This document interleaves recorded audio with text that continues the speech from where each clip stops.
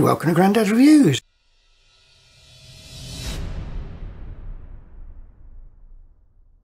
In this video I'll answer a question that keeps being asked on the Fuji Facebook groups.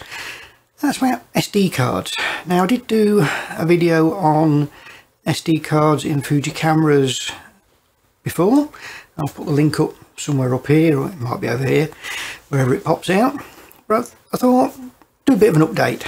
Now, first off, if you've got a new XS10 or you've got an XT30 or something like that, you'll find that they take UHS 1 SD cards. This is a UHS 1 card, and as you can see, it's got one row of terminals. This particular one, SanDisk 128 gig card, and that's all you need. If you get a V30 UHS 1 card, that's all you need for those cameras. But if you've got an XT3 or an XT4 and it says it takes UHS 2 cards, that's these, and they've got two sets of terminals, and that's to give a higher data through rate into these cards so they can work quicker. This particular one is a Lexar, and it's a V60. So you can get V60 cards and you can get V90 cards. So what I thought I'd do in this test is to see, in your UHS 2 compatible camera, the XT3, XT4, does it make any difference to go from V60 to V90? If you're using your XT3, XT4 mainly for stills, you do a little bit of video for yourself, the kids or whatever, then you'll get away with a V30 card, especially a good quality one like the SanDisk. They'll even work with the 400 megabit output of the XT3, XT4, and yeah, even though it's a V30, it should be fine. Now, the V30 stands for that it's guaranteed to accept 30 megabytes per second data. V60, 60 megabytes, V90, 90 megabytes. Now, your XT3 and XT4, when it's in the highest setting with 400 megabits per second, that's 50 megabytes per second. So in theory, these V30 shouldn't work, but they do because they've got a bit of headroom, but they're only guaranteed to do V30. So if you're doing it for yourself, a little bit of video, stills, that'll do you. They're cheap enough. But if you're doing it for somebody else, either paid or whatever, to be certain, I would use a V60 card. So if you're doing video for somebody else, V60 card, that's 60 megabytes. You're only putting 50 out. That's guaranteed for that. When it comes to stills, to be honest, the V30 is fine. The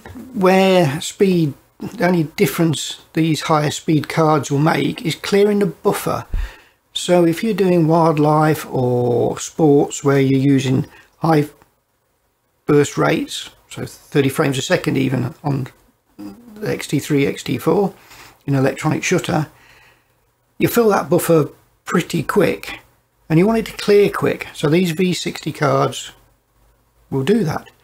But putting a V90 in, will that make any difference? So what I thought I'd do, I've got my XT3, I put it on 30 frames per second, electronic shutter, stuck the V30 card in, we fired it off until the buffer fills and the frame rate drops down to basically nothing, and then I've recorded the light flashing as it clears the buffer. We can calculate the time, and then I've done it with each of these cards, and we'll see what the difference is. So let's have a look at those results.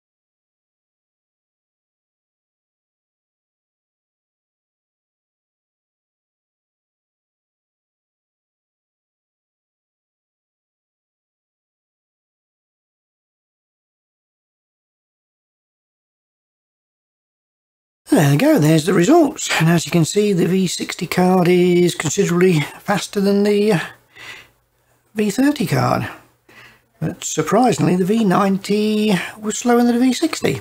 So we had the V30 at 20.3 seconds and the V60 came in at 13.6. The V90 dragged behind at 17.8. Now obviously could be a number of issue considerations there.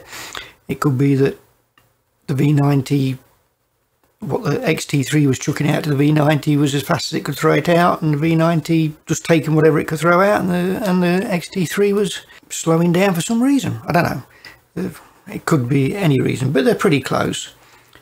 So as I say, if you're just going to use your XT3 or XT4 that uses UHS-2 cards for stills and the video is just what you want to take yourself, then a V30 card will probably do you. You'll have never have any problems.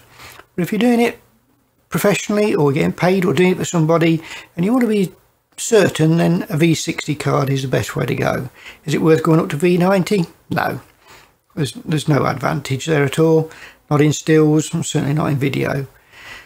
So that's the conclusion. If you enjoyed the video, give it a thumbs up. If you didn't, give it a thumbs down. If you want to see more videos like this, hit that subscribe button and please hit the like button because it helps the channel. Until next time, see you later.